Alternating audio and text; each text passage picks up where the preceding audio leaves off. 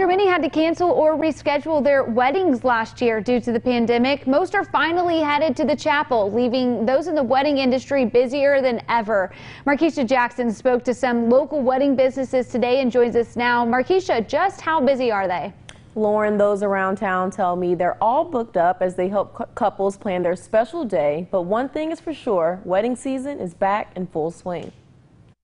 The pandemic altered many wedding plans last year, but those in the wedding industry, like Isn't She Lovely bridal boutique owner Dottie Hoover, say they've been busier than ever with no end in sight. Full season. Already booking out for June of next year, up to June of next year already.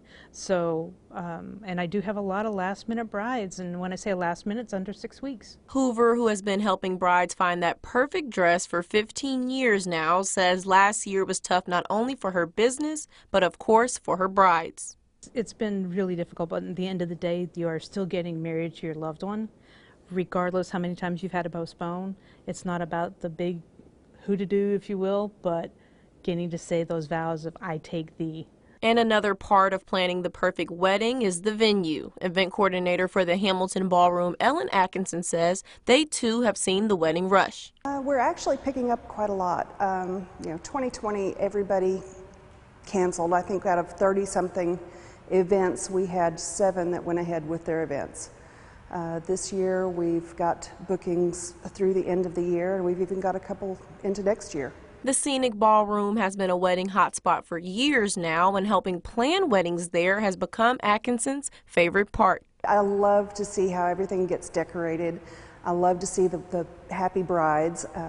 They walk in and they look up and they're just absolutely amazed at this in Wichita Falls. There's not a day that I don't cry. And it's happy tears. It's happy tears. But I get just as emotional as they do. And whenever you're ready to say I do, these local bridal experts will get you ready for your big day.